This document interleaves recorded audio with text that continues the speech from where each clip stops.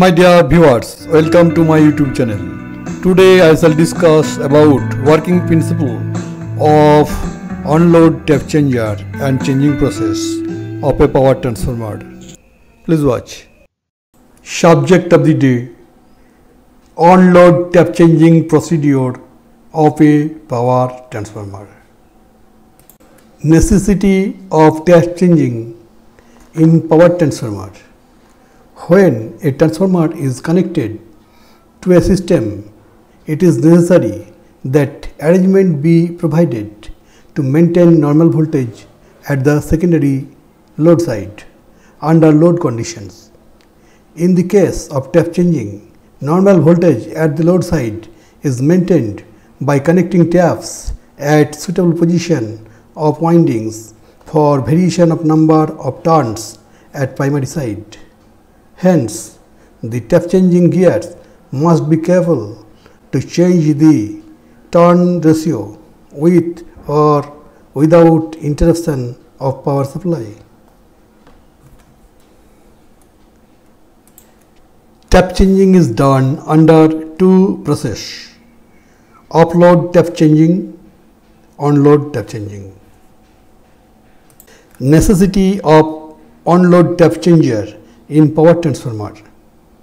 To overcome the difficulties of power interruption in off-load tap changer during tap changing, power transformer are generally provided with on-load tap changer (Oltc), where tap changing is accomplished without any break of power supply.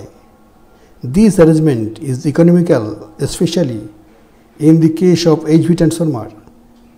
In power transformer, generally voltage regulation more than plus minus 15% is not required. A few conditions of operating Oltc. A. Before one tap is left opened, contact must be made to the next tapping. Therefore, the selected switch in on-load tap changers is a make before break switch. B. During the transition period from one tap to another, momentary connection must be made between two adjacent taps, which results short circuit of turns between the taps. C. The circulating short circuit current is invariably limited by introduction of two resistors in bidirectional Oltc. D. Maintenance of circuit continuity throughout the tap changing operation, otherwise there will be discontinuity of power supply and total disruption. Working principle of an Oltc. The figure shows circuit arrangement one phase of a bidirectional Oltc. This is an image of a single phase windings with a series of tappings are taken to show the tap changing process.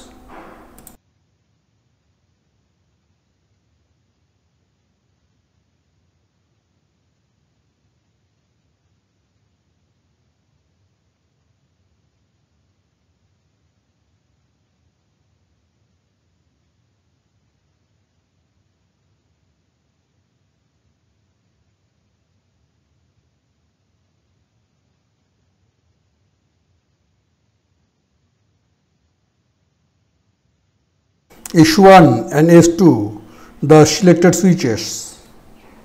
S1 is on tap 1 and S2 is on tap 2.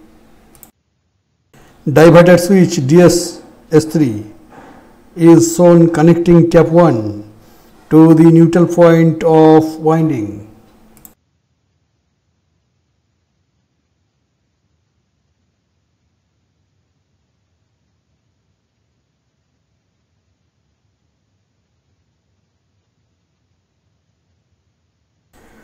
Switching sequence for changeover to tap 2 is as follows.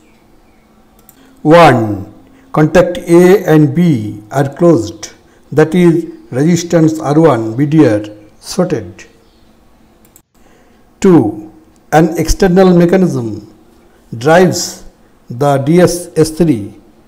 Contact B gets open. The load current now flows from tap 1 through R1 and contact A. The DS-S3 continues its travel further to left. Contact D and A close and R1 gets open. Both the resistors R1 and R2 are connected across the tap 1 and tap 2, and the load current in addition to short circuit current due to voltage across tap 1 and tap 2 flows through these resistors to their midpoint at the junction of A and D. 4. When S3 moves still further to the left, contact A is opened. The load current flows through resistor R2 and contact D. 5.